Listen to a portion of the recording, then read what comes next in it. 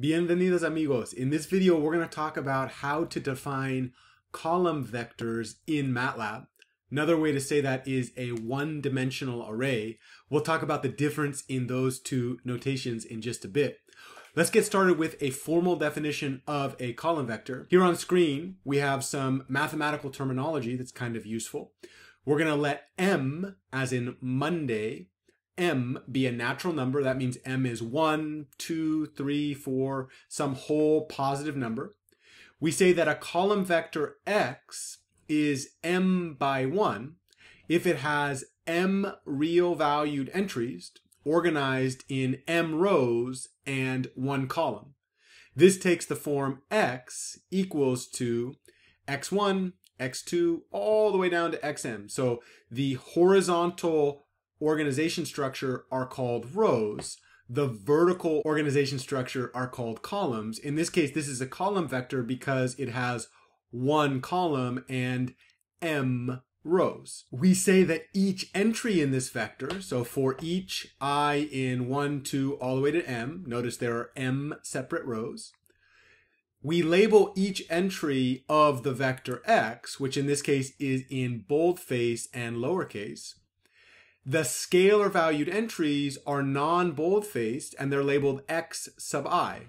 The first row is X sub 1, the second row is X sub 2, all the way down to X sub M.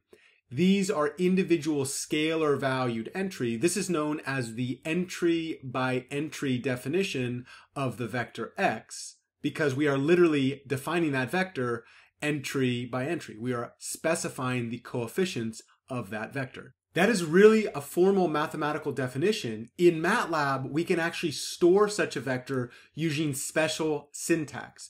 Here we see the syntax we're going to use. So we're going to define the name of a column vector.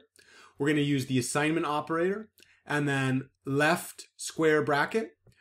Write each individual entry separated by a semicolon. When we're done with the vector, we're going to close that with a right square bracket. Let's use that syntax to define some vectors in R2. We'll find one, we'll call it X, and then I like to open and close my brackets immediately so that I don't forget one of those.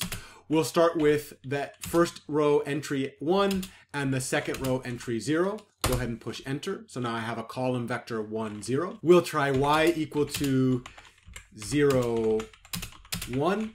I am separating each row using the semicolon, and then we'll try z equal to 1, 1. As we spoke about previously, if I end this assignment with a semicolon, the output of that assignment will be suppressed, even though that variable is stored in my workspace. Notice all three of these vectors are column vectors with sizes 2 by 1 because they have 2 rows and 1 column. Let's go ahead and clear our workspace and we'll take a look at another example. In this case, let's say that we are given some data having to do with global average temperature deviations over a number of years. This is real data related to the Keeling curve. We'll work on that in one of the labs in this course.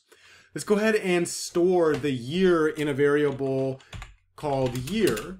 And we'll store 1993, 1994, 1995 as a column vector. Looks like it goes all the way to 1997. So in this case, we've got, looks like 5, so 1996, and the last one is 1997.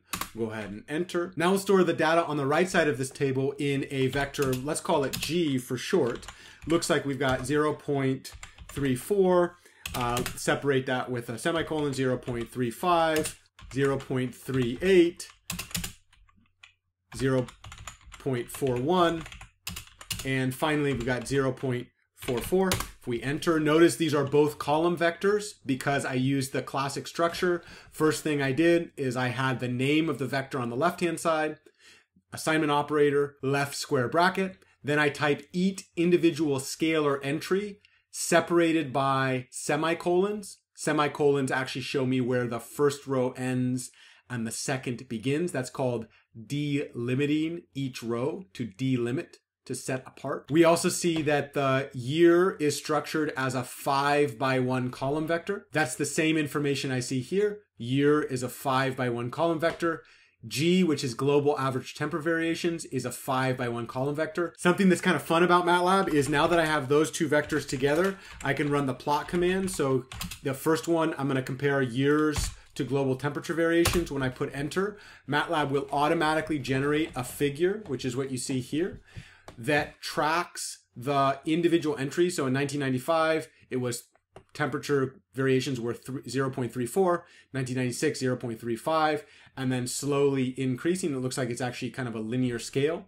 This is done as a scatter plot with individual entries. MATLAB automatically interpolates or connects the dots when you run the plot command. There's some good documentation on the plot command. So if you just typed help plot, you'll get some information about how to use that command to generate plots like the one that you see. For you users who love a challenge at home, see if you can use that documentation to recreate this graph on the left-hand side. Regardless, we're learning how to store column vectors as MATLAB variables. Let's move on to yet a third example. Suppose you wanted to take a look at the home prices in Redwood City, California, my hometown. Let's look at year versus medium home price. We'll go ahead and define a variable YR for year, and we'll say that variable becomes 2011, 2012, all the way to 2015. We'll suppress the output by putting a semicolon at the end, push enter, and then we'll call this variable H for home prices. We will suppress the output by putting a semicolon, and then it looks like this is going to be the list of medium home prices on the right-hand side of this table. When I put enter, notice I immediately have those two variables stored. So I have YR and I have H. Those are both 5 by 1 vectors, just like the one before. Once again, we can plot the year versus the home price data. And again, we see this upward trend. One thing that we could do is actually change the color of this trend. So if we did line R and pushed enter, that would turn the default color blue into red. We might also want to use, instead of a line, we could use little circular data points. If we go ahead and enter that command, notice now MATLAB is putting little circles, because what this says is let each individual data point be marked as an O. And then in this case, MATLAB is not using the default line, aka it's not connecting those. And here we've got that graph of years versus home prices. We'll talk more about how to use the plot command. There's great documentation. I encourage you to read it. The point of this particular video is to highlight the syntax that we use to define column vectors in MATLAB. In all three examples in this video, we saw the syntax in action. On the left-hand side of the assignment operator, we choose a variable name. Those conform to the same rules that we talked about in a previous video. Then we assign the vector that we want to that variable using an equal sign, or in program we call that the assignment operator. Immediately after that, we open with the left square bracket. That indicates to MATLAB that we're going to store a matrix or a vector in this case. Right after the square bracket, we're going to go ahead and type the entry, scalar valued entry of our first row. Then we use the semicolon to say that is the end of row 1. Then we type the scalar valued entry of row 2, semicolon to say that's the end of row 2. And we continue on until we get to the last entry in our matrix, which we type out by hand. We then close the matrix, or say we are done defining this vector in this case with the right square bracket. If there is no semicolon at the end of this, when we push enter in the command window, the results will be printed out for us or displayed. If I include a semicolon at the end, that will suppress the output. In other words, MATLAB will not show that I'm actually saving that variable. We see a great example of this in play with the last example that we did. In this case, we're defining a 5 by 1 vector. Each individual entry is a scalar. In fact, it represents a year. We'll talk more about date, time variables in a different video. We did not put a semicolon at the end of our right bracket, and thus when we entered this command, MATLAB immediately displayed that this YR or year variable was a 5 by 1 column vector. In the case of home prices, we use the same syntax, variable name, assignment operator, left bracket, then we entered the individual data, delimited by semicolons. In other words, separated by those semicolons to say the end of row 1 stops here, row 2 begins right afterwards, the end of row 2 stops at the second semicolon. all the way to the end. We use the right square bracket to close that. This semicolon after the right square bracket tells MATLAB, when you run this command, please do not display the output in the command window, which is exactly what we've seen MATLAB do. It suppresses that output. Last thing to know is I can use spaces as freely as I would like. If I go back to the last command and I just enter a bunch of spaces, notice after I do that and I run it, MATLAB actually produces the same result out. No problem with that. In other words, the use of semicolons make a difference, but the use of spaces does not make a difference when defining a column vector. That ends this video. In the next video, we'll take a look at how to define row vectors.